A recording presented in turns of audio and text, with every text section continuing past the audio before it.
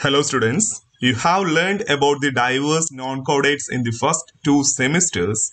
Now it is the turn to have a look on higher animals, the chordates. In this short video, I am planning to share some information regarding the origin of chordates, the animals with a stiff but flexible notochord. Look at the screen. There are two familiar groups.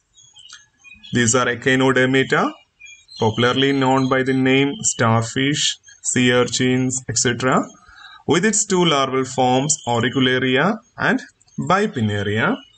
And the second group is Hemichordata, commonly known by the name acornworms, with its larva Tornaria. See, even though there are so many theories exist regarding the origin of chordates, deuterostome origin is the most accepted one. Both the above groups, Echinodermata and Hemichordata, belongs to deuterostome, so as our chordates. So let me ask you, what is a deuterostome? Actually, you have learned about this term in the first semester. Recall that deuterostomes are a group of animals in which the first opening in embryo become anus and then followed by mouth. So from the blastopore, anus originate first before mouth. And now I will talk about the time of origin.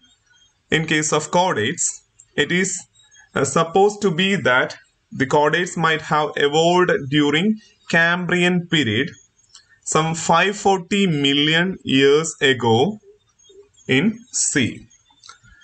So it is very hard to have a proof in the form of fossils because they were soft-bodied animals. But I will try to show you three of the very popular fossils supposed to be the first ever chordates lived in the earth. So moving to the Cambrian period earth image, look at the image of the globe at the time of Cambrian period. It is almost 514 million years ago.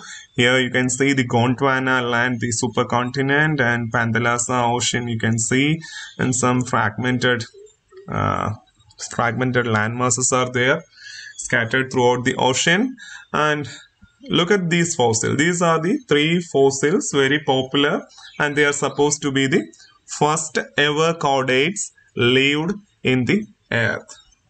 One is Unanozoan lividium that was collected from China, and the second one is the Hycola lanceolata. Again, it is collected from China, and Picaia gracilens that is collected from Canada, British Columbia. So these are the three very popular fossils supposed to be the ancestor or the first ever chordates lived in the earth. So I hope you have a basic understanding about the origin of chordates, the time of origin, and what all are the fossils which remained as the proof for the chordate evolution.